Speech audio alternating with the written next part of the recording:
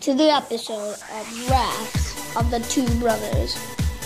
Every day, Luigi would go on missions by himself sometimes. Mario would always sleep and think about pasta. Ooh, my macaroni. Ooh, my best. Luigi, he was kind of a coward until he released his most fierce power.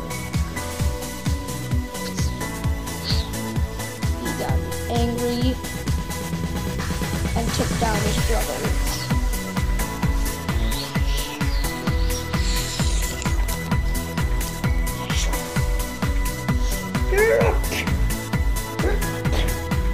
Luigi was very angry that day, and this is the things he said.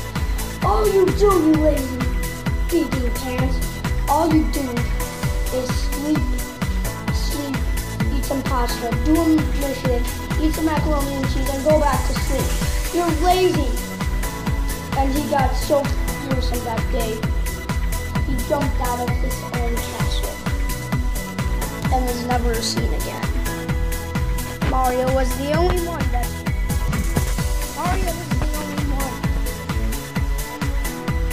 He was sad, lifeless, and homeless. And this is why Mario is the only one that goes on missions by himself sometimes.